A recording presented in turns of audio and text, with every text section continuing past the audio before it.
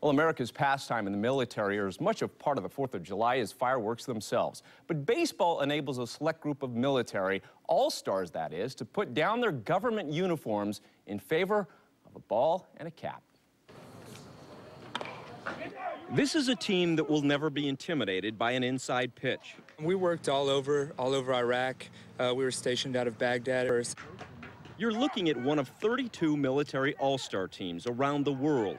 You'll find all branches of the military on one team, so a Navy pitcher might be throwing to a Marine. We had a guy that was in on pulling Saddam Hussein out of the hole in a tank battalion, and they got on a plane and they showed up in Newport, and less than 24 hours later, we were playing one of the best college teams in America. Most of the players here are on what's called TSD, Temporary Assigned Duty. I got you. Baseball serves as a mental break from this, their real job. Not knowing when you're going to come home, that'd be the most terrifying for me, because everything else you just have to be able to put behind you and just go with the flow.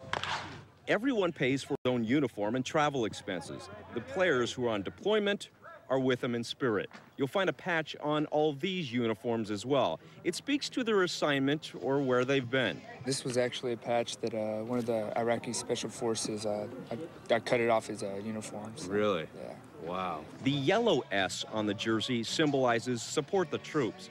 The bond America's pastime has created between fans and those fighting for our freedom is more powerful than any base hit.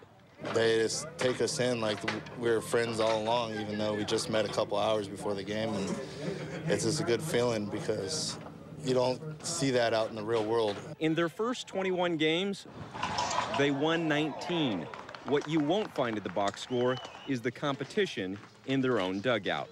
They drive our stats guy crazy. Our Coast Guard guy hits 2 in the lineup, and he's all over the place. And you know, basically, you know, anytime he goes in for a Navy guy, he's like, Coast Guard's got to save the Navy. You know, so there's a little bit of that going on, and that's a lot of fun. It's obvious they have more than just a few good men.